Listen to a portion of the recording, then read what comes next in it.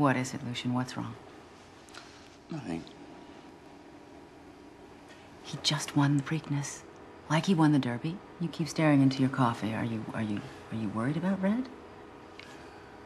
Since citation to 1948, 7 horses won the Derby and then the Preakness. Every single one of them failed to win the Triple Crown.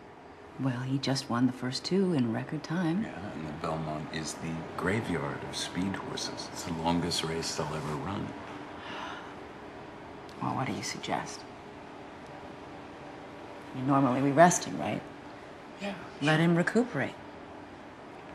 Yeah. Mm-hmm. But you don't want to back off.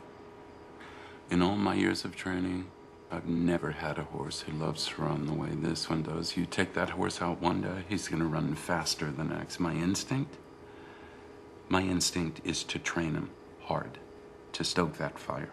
But if I'm wrong, then they will say that not only did we ruin the horse's chances at the Triple Crown, they may say we ruined the horse. Red is not afraid. And neither am I. Just remember, if we push him instead of rest him, it could be dangerous. Nobody knows how much he can take. He does. He knows.